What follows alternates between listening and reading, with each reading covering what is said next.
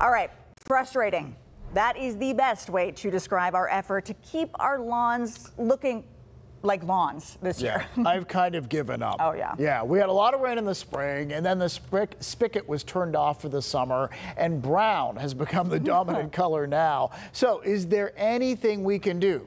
Well, John Shumway put out the SOS to the lawn guru for some help. So, John, what have you learned? Do you remember those words of assurance back in July? Oh, your grass is just dormant, and it'll come back on its own.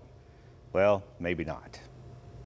The hot sun, the lack of rain. This was a difficult year to try to grow grass if you didn't have irrigation in your yard. So now when you're looking out your window, you're seeing a combination of dormant grass, which will come back, and what is dead grass. As a turf guy, I don't like to say those words, dead grass.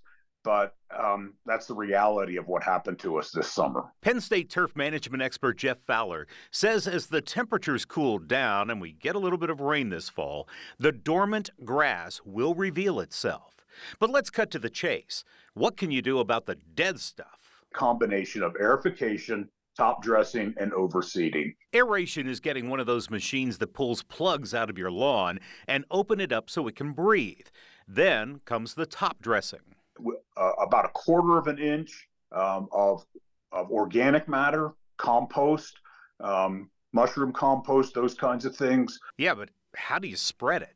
Putting that stuff in a wheelbarrow and a shovel and just kind of throwing a nice even coat of it out there does well as also. Then you come in and spread the grass seed with a little bit extra in the brownest spots. If you do nothing this fall, will it all miraculously return next spring?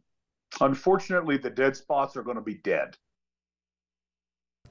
That pretty much sums it up. And Fowler says if you do nothing, weeds will happily fill in all those brown spots for you.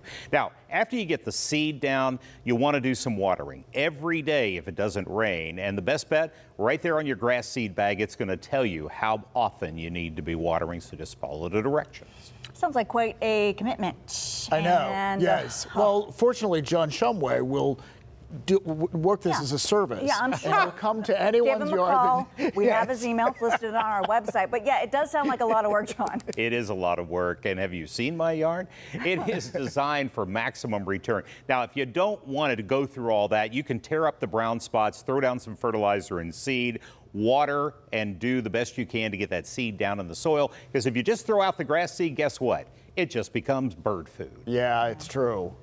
All right. Still sounds like a lot of work. It is work. You know what? Oh, I'm boy. determined, though. I really am. I don't want Good my. for you. Yes, I mean, like my entire front yard, I think, is dead, not dormant. You're not alone. Yeah. All right. Thanks, John. Sure. Well.